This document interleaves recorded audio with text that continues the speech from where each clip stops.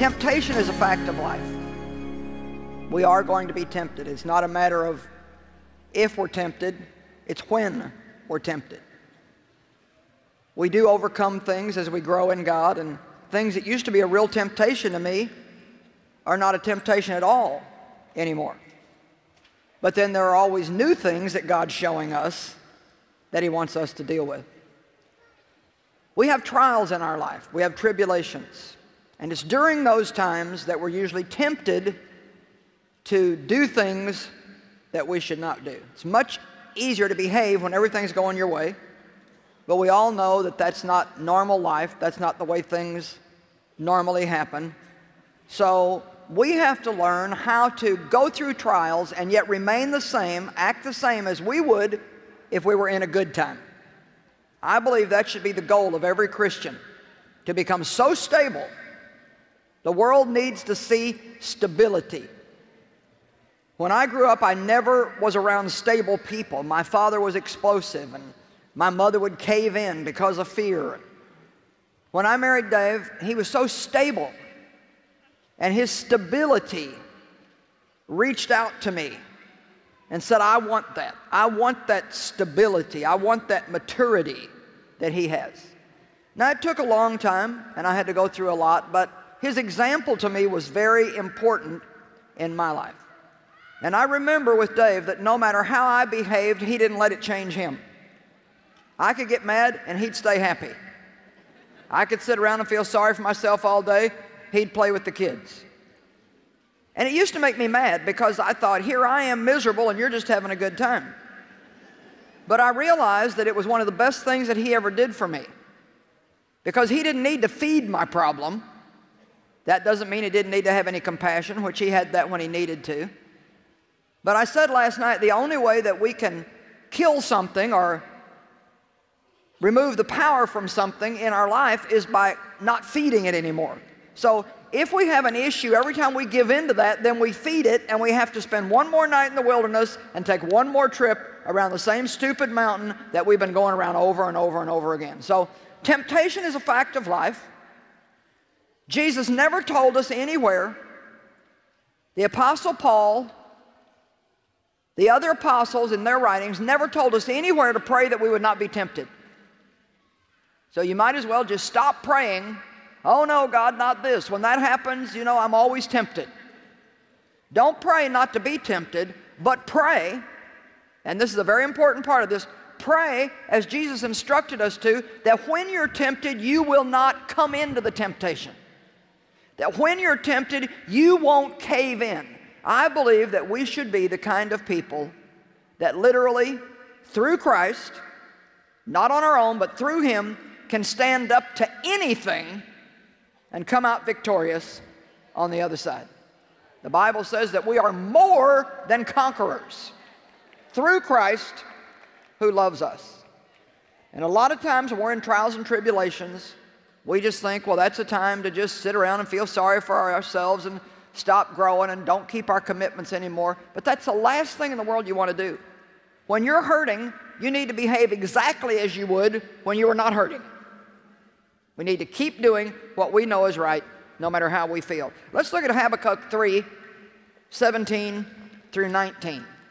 I had that in one of my other messages, but didn't get around to it, and the Lord's reminding me of it right now, and I just want to share this scripture with you because I think it's very important. Though the fig tree does not blossom, and there's no fruit on the vine, though the product of the olive fails, and the fields yield no food, though the flock is cut off from the fold, and there are no cattle in the stalls. Now, it sounds to me like he's having a bad day. If it would have been Israel yesterday, if you weren't here last night, you're not aware that he had such a terrible, terrible time trying to get here. And we had lunch with him today, and he told us the details of it, and it was really quite amazing that that many goofy things could happen to one guy in one day. And for him, you know, it might have been missed my airplane, left my home plenty of time, got caught in traffic, got to the airport late, slow at the ticket counter, got to security, slow at security, only one person working, took forever. Got to the ticket counter, they said, well, your luggage made it on, or got to the run thing there where the plane is. Your luggage got on, but sorry, we just closed the door, you're not getting on. They rerouted him to Newark, but his luggage went to Philadelphia. Finally got there, started for here, hit a major traffic jam again, something wrong on the highway, sat there for like 25 minutes, on and on and on. Got 25 minutes away from here, 20 minutes away. He thought, this is cool. I'm going to get there. I'm going to have 20 minutes left. Got pulled over by a policeman and got 3 tickets. And the policeman was a young guy that thought a little more highly of himself than he should have. And he was giving him a rough time. He's like, get your hands up where I can see them. Keep those hands up where I can see them. Just really being mean to him. And Israel said it took everything that he could do. Dude, he said, if I wouldn't have been going to a Joyce Meyer conference to lead worship, it might have been a different story. Yet I will rejoice in the Lord. Not easy, but doable. Everything that God tells us to do, we can do it. And it's for our benefit. It's for our benefit. You know, when he managed to not get upset and talk back to that policeman, it was a great witness to that policeman. Maybe not, he didn't maybe even know that he was a Christian, but who knows? Maybe sometime he'll see him on television.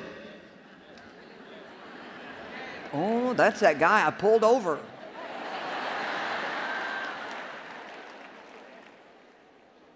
But I'll tell you who it helped that he didn't get upset. It helped him. It helped him. Because he won a great victory. And every time that you can get through a difficult situation and keep your cool, behave the way you believe Jesus would want you to behave, you have gained a great victory. And you know what else? The next time you go through something like that, it will be easier than it was the last time. And if you pass that test, the next time it will be easier than it was that time. And pretty soon, the devil will not even be able to bother you with that thing anymore. Why? Because you're dead to it. You've died to that thing. Let's look at verse 19 now. The Lord God is my strength. In these situations, the Lord God is my strength, my invincible army. He makes my feet like hinds' feet and will make me to walk, not to stand still in terror, but to walk and make spiritual progress upon my high places of trouble, suffering, and responsibility. And it was written for the chief musician with stringed instruments. I love that. He calls our high places trouble, suffering, and responsibility. We think high places are on the mountaintop floating around singing the hallelujah chorus. Hallelujah, hallelujah. We can go through temptations and remain stable. Don't pray for them not to come. Pray that when they come, you won't cave in. Now, there is definitely a war for man's soul. And we need to understand the difference between our spirit, our soul, and our body. We understand the body pretty well. We look at it all the time in the mirror. We dress it, we feed it. When it doesn't feel good, we lay it down. But we don't understand as much about the soul. And we probably even understand very little about the spirit, but maybe even the spirit we understand even more than the soul. The spirit is the deepest part of your being. You have a spirit, a human spirit. And if you're not born again, then your human spirit is disconnected from the Spirit of God. God is a spirit and He communicates with us spiritually. So if you're not alive to God, or not full of God, then you're going to miss everything that God wants to say to you in your life. When a person receives Christ, the Spirit of God comes to live on the inside of them, and once again, they become alive to God. One of the things that happens when you become alive to God is you begin to hear from God. And it's not necessarily words that you hear, but you begin to sense things spiritually. I call it a holy knowing. There's just a knowing that you shouldn't do that, or you should do that. Well then, it's our job to yield to what we're sensing in our spirit. However, at the same time, Satan, because he wants to keep us from growing, he will be pressuring us, not through our spirit because he can't get in there, but he'll be coming at us from outside, trying to use our soul, which is the second layer of our being, and your soul is your mind, your will, and your emotions. So he'll come through the outside trying to get into our soul and then back out through our body, so his ugliness and his trash and his meanness comes out through us. God, on the other hand, is in us, and he's trying to work from the inside to work through our soul and out through our body with his goodness and his mercy and his grace and his love and his stability. So we're in quite a war, and it goes on pretty much all day long in different ways. How many of you sense that sometimes, that you just feel like you're in a war? And the Bible says that. Actually, in 2 Corinthians 10, it teaches us that we have a war going on in our mind. And I believe that the mind is like, although the mind is part of the soul, because your soul is your mind, your will, and your emotions, I believe that our mind is kind of like the major doorway to the soul. If we don't do something about our thinking, then we're never going to get our life straightened out. And so if we could look at 2 Corinthians 10, 4 and 5, it says, "For the weapons of our warfare are not physical weapons of flesh and blood, but they're mighty before God to the overthrow and the destruction of strongholds." A stronghold is an area where an enemy digs in and builds a camp and attacks from that place. Well, Satan loves to build strongholds in our mind. And he doesn't really mind how long he takes to do it. He'll work on you for years and years and years. When I was abused as a child, I heard lies and lies. You'll never amount to anything. You'll never get over this. You'll always have a second-rate life. You're never going to really be able to love properly. If people knew about this, they would hate you, they would despise you, they would blame you. And so I lived according to what I believed. But when Christ came into my life, I began to learn the Word, and my mind began to be renewed. The dark places in my mind had light brought into them, and I began to learn how to think according to the Word of God rather than thinking according to the lies of Satan. We have weapons. The weapons of our warfare are not carnal, but they're mighty through God. And the main weapon that we have is the Word of God, used in different ways to defeat the devil.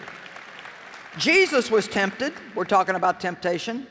And Jesus was tempted, it's recorded in Luke 4, when he was led into the wilderness by the Holy Spirit. Every wilderness that you end up in is not just something that's totally demonically induced. God actually led him into that place to be tempted of the devil 40 days and 40 nights. Why in the world would he do that? Well, I think sometimes we have to go through things to realize what God can really do through us if we'll let him do it. And Jesus was tempted in several different ways, but he passed every test. And every time Satan would lie to him, he would say, "It is written." And he'd quote the Word, and that would defeat Satan. "It is written." And he would quote the Word, and it would defeat Satan. And we need to learn how to talk out loud to the devil. You need to learn how to use the Word that you have as a weapon. Singing songs like we sang tonight is a weapon because they're full of the Word of God. One of the greatest ways to do spiritual warfare is to sing, sing, sing, sing, sing.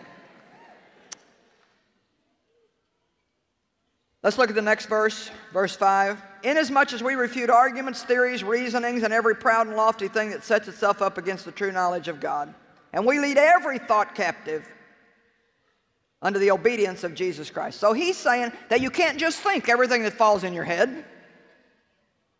Some of those thoughts you have to cast down. You have to pitch them out. You have to throw them away. And if you don't do that, you're in for big trouble. Because if Satan can get into your mind, he can get into your emotions, he can get into your will, and then he's going to work through your body to hurt other people and to be a poor witness for Christ. And I think one of the worst things that can happen is when we have our car plastered with bumper stickers and we've got all this Christian jewelry hanging all over us, and all of our neighbors know that we go to something we call church every week and that we're Christians, but they don't know what in the world that is because we don't appear to them to be one bit different than anybody else that they know. And it's not even that people are mean, it's not even that they don't want to do what's right. People need to be taught how to understand themselves and to realize that you are a tripart being. There's a lot more to you than what you see when you look in the mirror. You have a body, but all that body is a vehicle for you to get around in this earth. And the thing is the devil's a spirit and God is a spirit, and they both want to use you because they can't function here without finding a body that they can work through. So God wants to fill you so you become, as Paul said, a body wholly filled with God himself. I love that in Ephesians 3. That we might become a body wholly filled with God himself. But then Satan also wants to use you to do his dirty work. How many of you know that many times the attacks that you come under and the temptations that you have come through other people? But it's the enemy working through them to hurt you. And so if he can manage to work through us to hurt people or work through them to hurt us, then he's had a good day. The point is that I want to make tonight, who are you going to give in to? Which temptation are you going to take? See, when we talk about temptation, we always talk about being tempted to do bad things. But tonight, I want to bring to you how often God tempts you to do right things. And how often God tempts you to do good things. And I think that many of us are much better at resisting God than we are resisting the devil.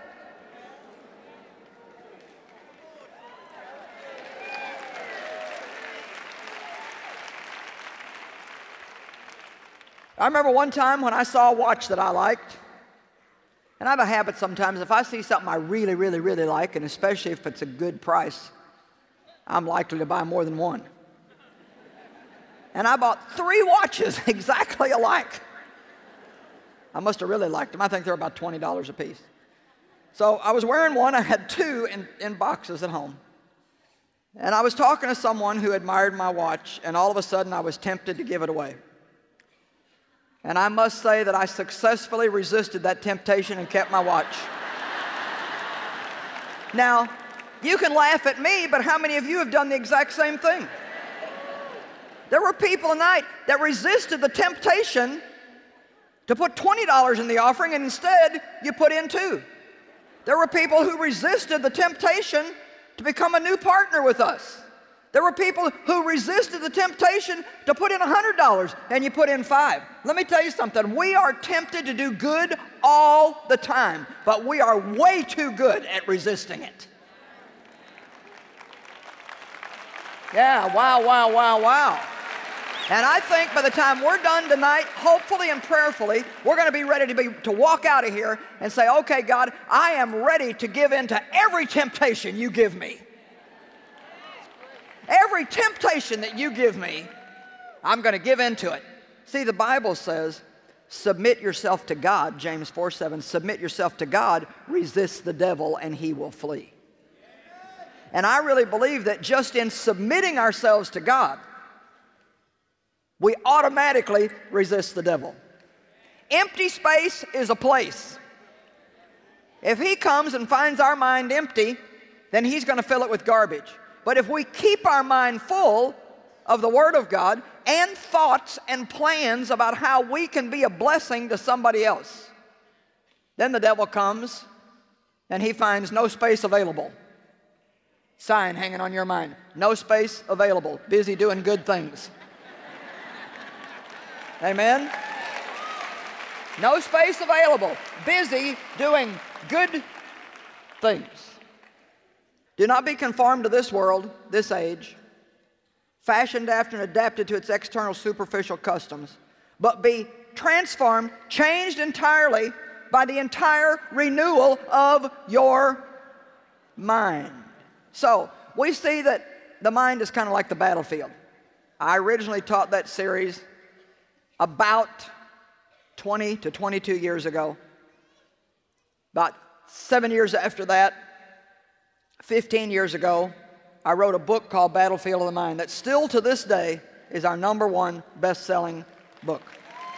Why? Because people recognize that there is a battle in their minds, and that's where we have to win the war. It's in our thinking. And we spend way too much time thinking about everything that's wrong with us and not enough time thinking about the new creature that we are in Christ and what God has enabled us to do. Galatians 5:16 and 17. But I say walk and live habitually. Habitually. I love the way the Amplified Bible puts this. Walk and live habitually. You got to form new habits in the Holy Spirit. What does it mean to live in the Holy Spirit? Being responsive to and controlled and guided by the Spirit. If you're tempted to give your watch away, you don't fight that temptation, you give it away.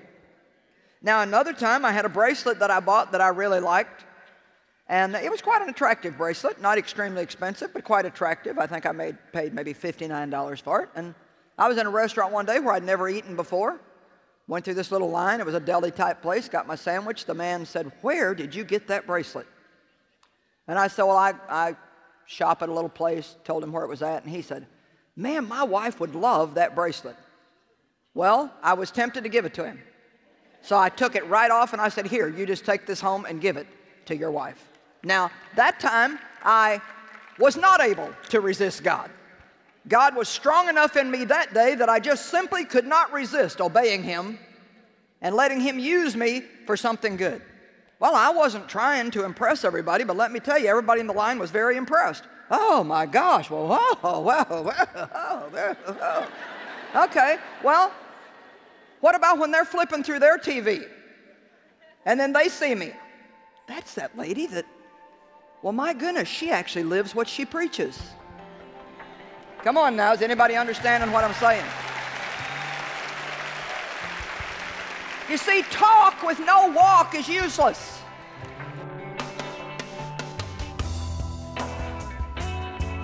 Well, James chapter 4, verse 7 says, "Submit yourselves to God.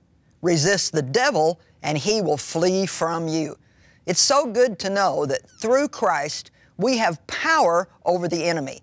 And that as we submit our lives to God, He gives us the strength to overcome any temptation that Satan would bring against us.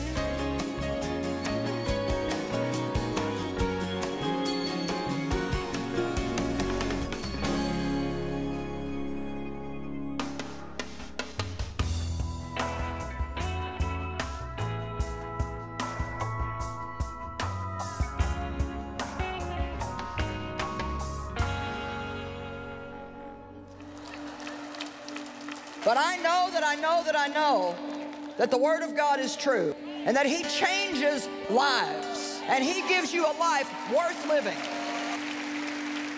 Misschien ken je Joyce Meyer van haar boeken of van haar programma Enjoying Everyday Life. Maar wist je dat Joyce Meyer Ministries ook overal ter wereld concrete humanitaire hulp biedt? Door middel van voedselverstrekking, ziekenhuizen, noodhulp bij rampen, het bevrijden van slachtoffers van mensenhandel en nog veel meer.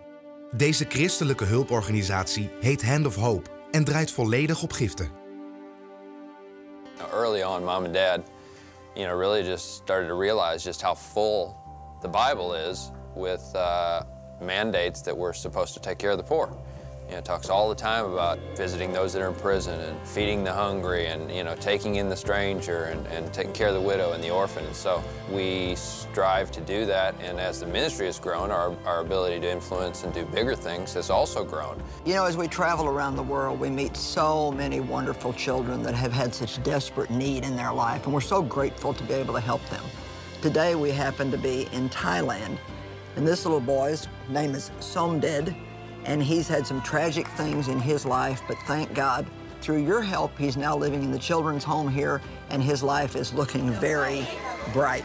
His parents both died when he was 6 in an auto accident. And when they found him to bring him here to the home, he had had severe ear infections, which had caused hearing loss and lots of other problems in his ears.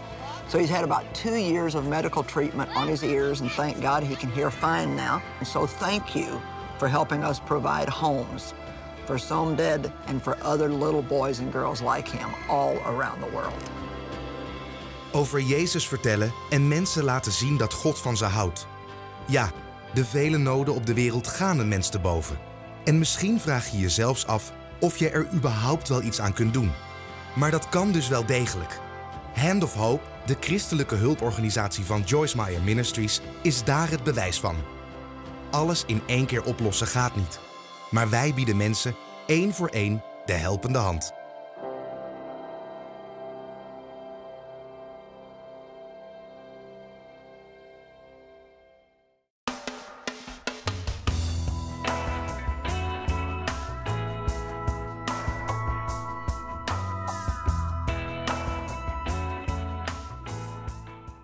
Ga ook eens naar de Facebookpagina van Joyce Meyer Nederland. Like deze pagina en ontvang elke dag inspirerende uitspraken van Joyce op jouw Facebook. Open, direct en to the point. Kleine oases in je dagelijks leven. Lees mee, het is het waard. Alleen bij Joyce Meyer Nederland op Facebook. Het leven is te kort om te verspillen. Trek jezelf uit de sleur. Word actief en maak er iets van. Ontdek de bestemming voor jouw leven en wat God voor jou in petto heeft. Joyce Meyer heeft hierover een boek geschreven. Ik daag je uit. Ontdek, ga de uitdaging aan en bestel het boek via onze website joyce-meyer.nl of bel 026 20 22 100.